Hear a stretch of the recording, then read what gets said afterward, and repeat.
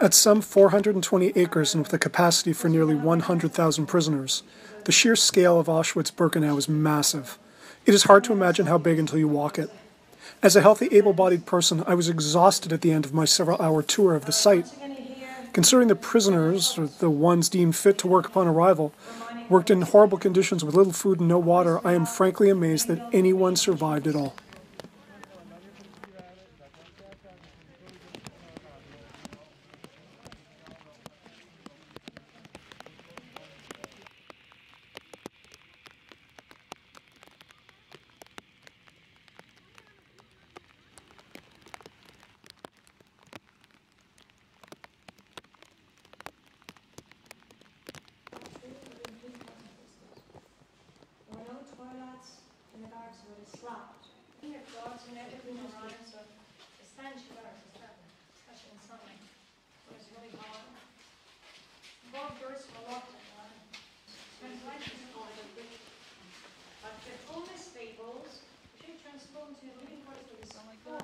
Sacred camps.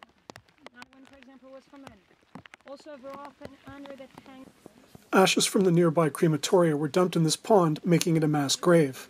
It is treated accordingly.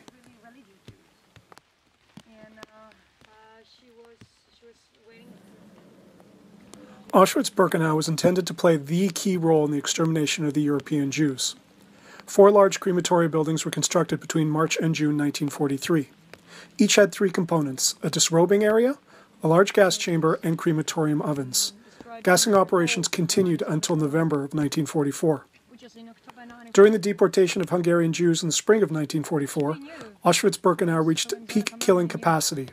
The SS gassed as many as 6,000 Jews each day.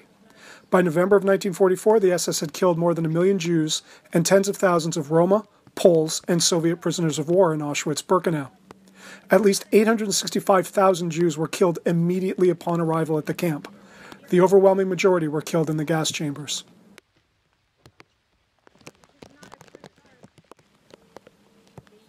The courtyard by the sauna was referred to as Canada by the SS.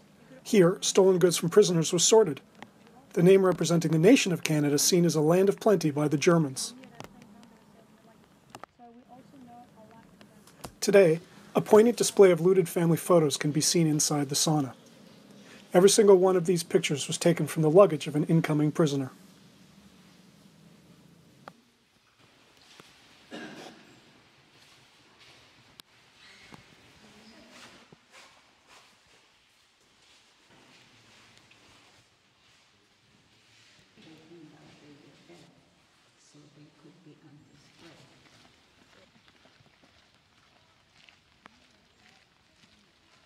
To destroy the original parts of the fences, gates, which are still here.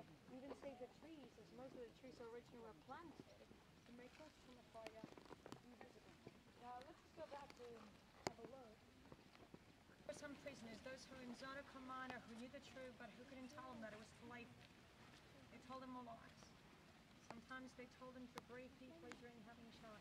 They had no idea what it was.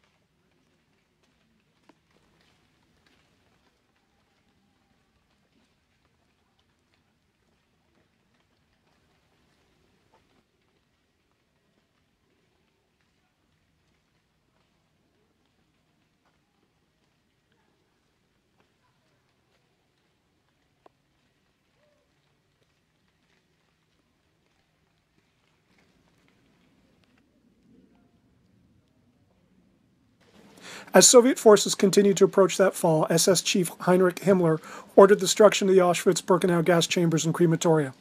During this SS attempt to destroy the evidence of mass killings, prisoners were forced to dismantle and dynamite the structures.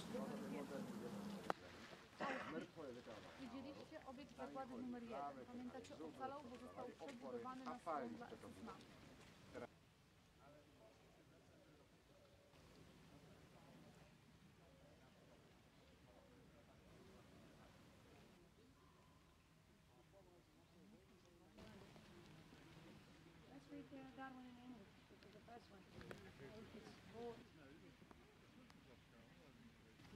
Long distance, there's a lot to see. It was the only way to see the whole area.